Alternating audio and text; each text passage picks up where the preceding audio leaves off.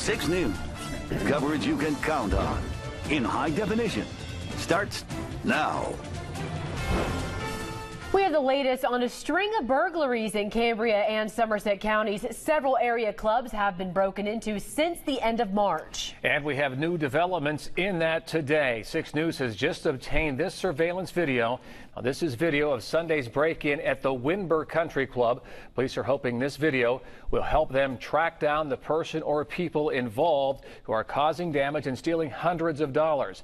Erika Stanish has been working on this story and has more on the investigation. These break-ins are part of a much bigger spree where someone's been breaking into country clubs and VFWs everywhere. Right now, 6 clubs have been broken into and some more than once. Local country clubs throughout Cambria and Somerset counties are being broken into, some getting away with just money, but others leaving extensive damage behind.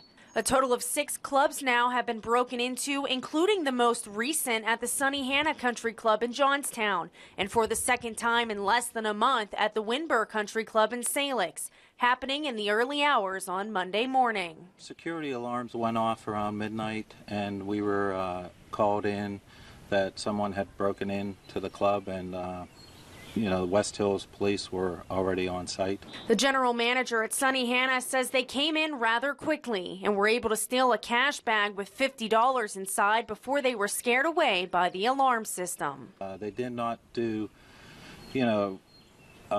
physical damage, turning things over or anything like that. They, went for the hot spots and took a small bag of cash. At some clubs, surveillance videos show the thieves trying to push the cameras away or trying to shut off the alarm system. Yeah, they did try to cut the wires to shut it off, but that doesn't work with our system. Less than a month ago, the Windber and Ebensburg country clubs were broken into, as well as the VFW and Hallsoppel, all in the same night, losing hundreds of dollars.